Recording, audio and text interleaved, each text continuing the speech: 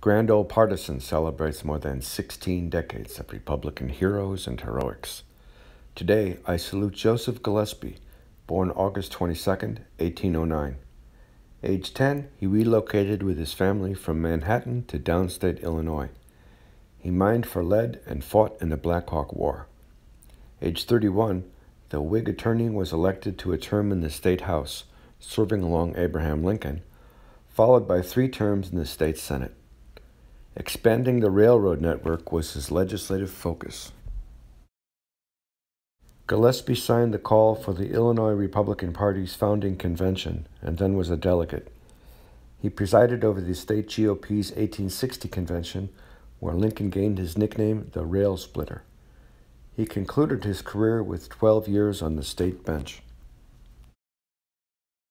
Friends remembered him as a man of great public spirit and enterprise. Back to Basics for the Republican Party is my civil rights history of the GOP. To quote the book, the more we Republicans know about the history of our party, the more the Democrats will worry about the future of theirs. For more information, see grandoldpartisan.com.